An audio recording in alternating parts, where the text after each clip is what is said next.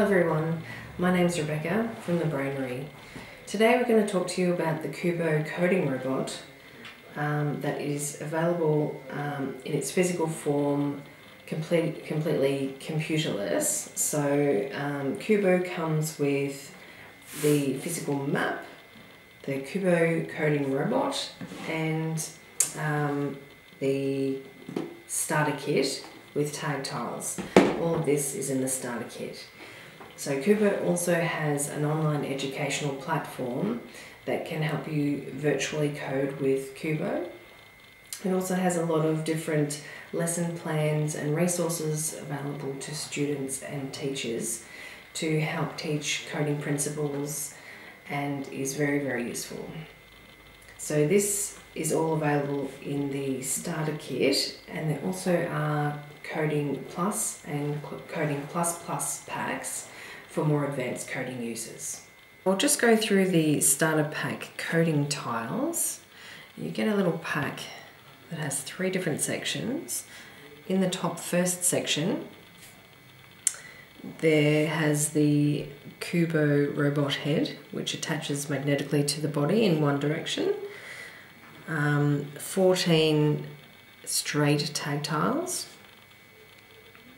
your right and left, 6 of each, and these all have an RFID chip on the back, which is what it uses to code. So it codes according to the directions on the front of the tile.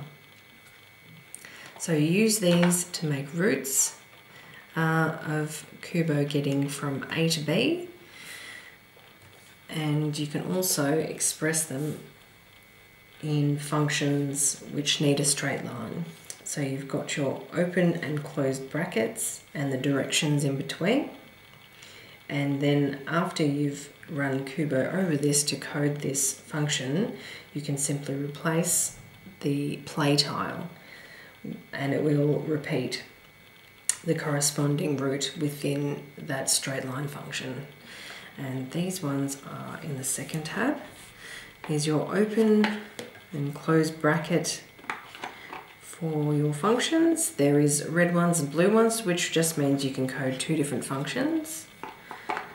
And there is corresponding play tiles that you just place on your map. Third tab has got the ability to use repeats. So if your KUBO was doing 4 straights in a row, you could put 4 straight tiles down, but if you want to perform more complex functions, it's probably better to incorporate this repeat in your bracket. So you would put the open bracket down, and then preceding this tile you would put the direction. So if you wanted KUBO to go straight, you would put the open bracket, the green straight tile, then this, and then here it has 1 to 9, and you can put, say if you wanted him to move 3 times, you would put this inside the little bracket, and then you would need to close that as well with this tile. So they're all clipped together very well, and they're quite robust, and there is replaceable tags available if you ever lose one. So this is KUBO's map.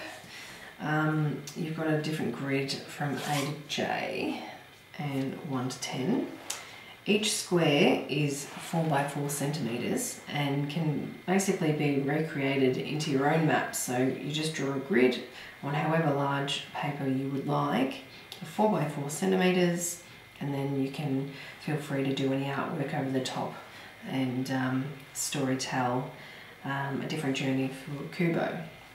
So in this one we have a road with a bus and a bus stop.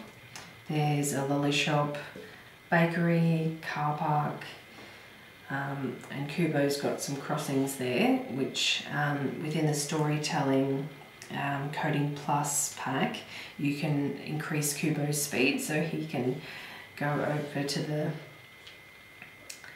side of the road, turn right, turn left, and then quickly zoom across. Up here we have got our school, playground, the campfire, and the KUBO flag. So you can bring any storytelling elements into this with your KUBO. You can direct him from any way you wish. You can simply use the B1 and the grid denominations, or you can simply say, bring KUBO from the lolly shop, take him for a run across the road and up towards the school and campfire, and have him capture the flag at the end. So it's up to you, based on what you're wanting to do with him.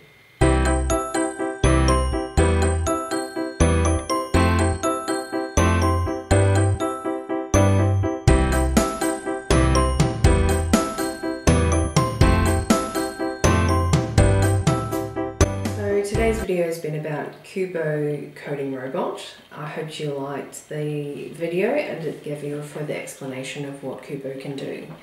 There are so many more lesson plans and ideas to incorporate KUBO into your classroom or libraries. If you liked the video, please hit like and subscribe. And if you wish to see any more content like this, please put a comment in the section below, and we'll see you next time.